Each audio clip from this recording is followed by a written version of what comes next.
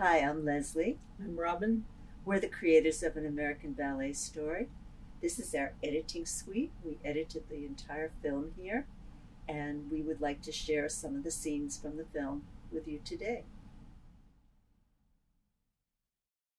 Our story takes us to New York City in 1964, a time of major shifts in civil rights, women's, and gay rights.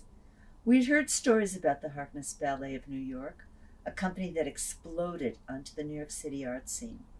It was an international sensation right away, but then it seemed to disappear. This was a mystery, and we wanted to know more. We started filming in 2015 with a single donation of $1,000 and went on from there. The story of Rebecca Harkness and the Harkness Ballet is not just for the fans of ballet. It highlights an entire era and the rise of women's leadership in the arts.